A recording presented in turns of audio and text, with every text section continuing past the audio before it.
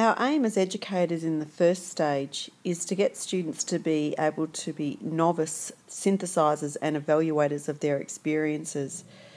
As a result, the teaching and learning approach should provide students with some trigger questions that aim to abstract meaning from apparently unrelated parts. The students at this stage, when they're reflecting, find it really difficult to actually even work out what experience to reflect on and where the meaning can be found in critical instances or just in everyday habits. So the assessment and the learning outcomes will all be about just getting the student to use the what model. But the teaching and learning aspect is really important. Because it is very much around introductory material and introducing them to the concepts of reflection, it might be really useful to consider developing an online module for explaining reflection theory in relation to your unit and in your discipline and in your context. And that might be an avenue for developing online forum discussions, which is a really fantastic way of creating some formative assessment. But the focus really should be about navigating the world of work so that it fits in with the WIL framework. So all questions could relate to how their work experience in the past or maybe their work currently is relating somehow to their discipline knowledge. So that the student role again is saying to them, we're not expecting you to be an expert reflector, but we are expecting you to delve into reflection models. The what, so what, now what model is very useful for this, and we want you to be, at the end of this particular unit, a new reflective learner. As a course director or unit chair, the key focus for you will probably be on operationalising the reflective practice at a stage 1 level. So whether it's at in a second year unit in first trimester, or if it's perhaps in a first year unit in the second trimester, it doesn't really matter, but stage 1 needs to be about going slowly with the student, introducing them to the concept of reflective practice and what reflective practice can do for them. The words reflective practice and reflective learning can sometimes be interchangeable. I guess that we're using reflective practice here in this paradigm because we're wanting students to imagine their future self in employment and their employability. So it does have a slight focus on the way in which they're going to evolve their discipline-specific skills in a way in which might be sustainable for their future careers. So that's the reason why we use reflective practice as the wording, but you can use reflective learning if you'd like students to be introduced to these concepts of the idea of looking back, looking at the current situation, looking at the future situations in order to make sense of a bigger whole and to make sense of, through critical thinking and self-management skills, where they situate within the discipline and within the bigger picture in a global environment. So for me, I would say the two key things at stage 1 would be about introducing students to the idea of the fact that reflective learning can be used to build theory. So theory can just be concepts of that discipline. Theory is used very broadly here. And it also can be used for the purposes of self-development. So they're your key reasons for starting to use reflective practice pedagogies in your unit design. And you can think of all sorts of interesting ways, and we'll have some resources to help you do that. But they're the key concepts of why we're introducing reflective practice at stage 1. When you're designing reflective practice exercises for stage 1, you might want to think about 3 key elements. These have helped me when I'm creating my assignments around reflective practices for stage 1 students. You might want to think about get the student to think about their current behaviour, their current knowledge and their current ideas. So there obviously is no judgment in reflection, so it's just about trying to reflect on the here and now and where you situate all of your learning. The second step within this is what has been and is being learnt. So because we're attaching this to a particular unit, there needs to be a purpose around why we're thinking about reflecting on current behaviour, current knowledge and current ideas and building that and scaffolding that.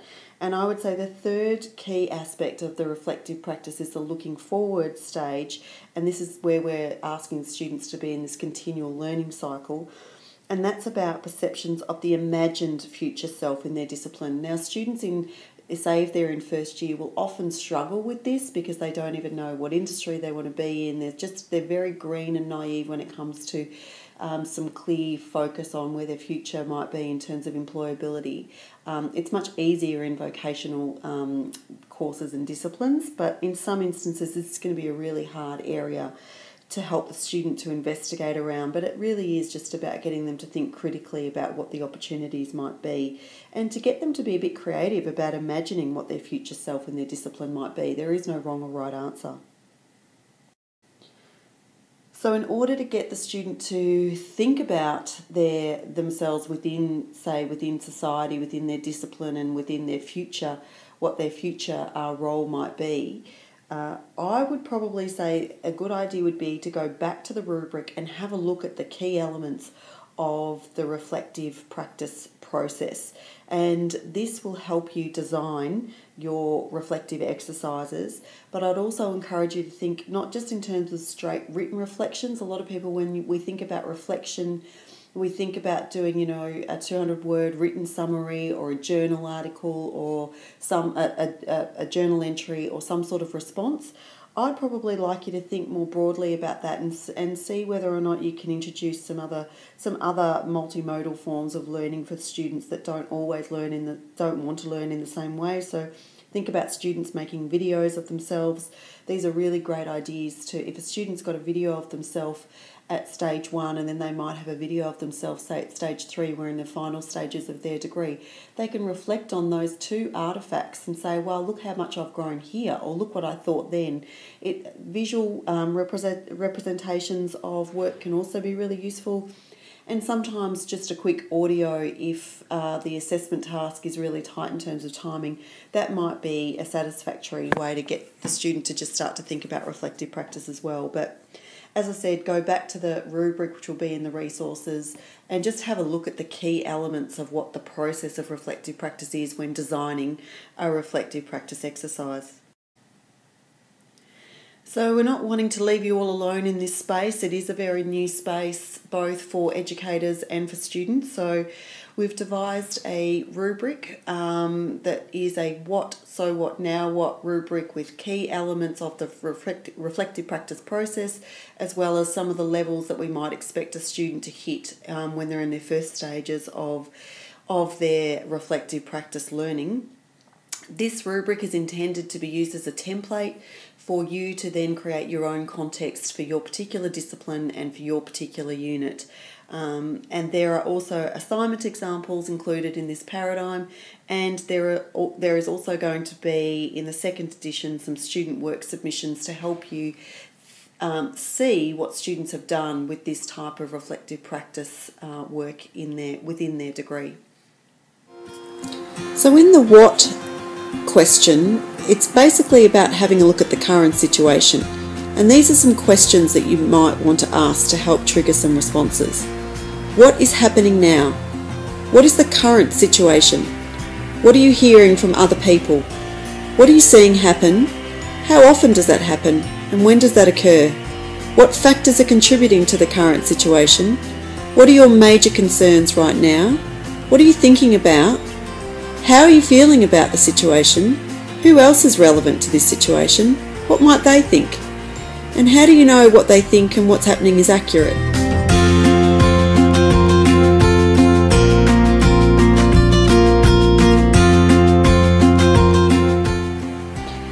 After you've looked at what happened, then you need to look at the so what. And the way that I like to do that is to split it into two parts. One is about behaviours and your reactions, and the other aspect is about your thinking and about what you're learning. So in terms of your reactions, Maybe you ask yourself, what shifts in my behaviour am I noticing as a consequence of this situation? Why did I react in that way at that particular time? What were some of my reactions? Was I happy? Was I sad? Was I anxious? Was I upset? What will I do the next time this happens? How will I react? And the thinking type questions are along the lines of, what shifts in my thinking am I noticing as a consequence of this situation? What insights did I gain or am I gaining?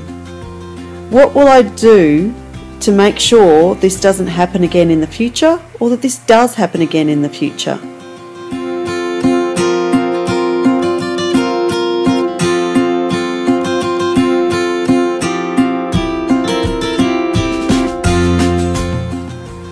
Okay, now that we've gone through the situational analysis and we've also been through the so what we need to do is ask the question, now what? So this is really about the future.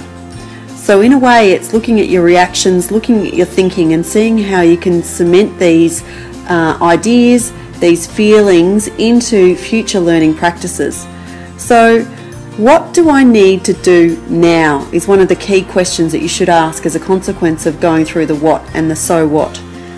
I would also like to ask questions like, what are your next steps, but how are you going to keep track of your progress and results? So next steps are really critical, and keeping track of your progress is also really important. You might want to also think about some obstacles. Obstacles are things that you think might occur as a consequence of going through this situation again.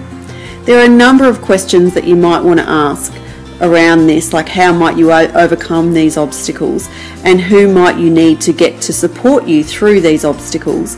But essentially it's about starting to think about all of these next steps, tracking your behaviour in the now what phase, and seeing whether or not you can try to improve your practice based on the analysis that you've gone through so far.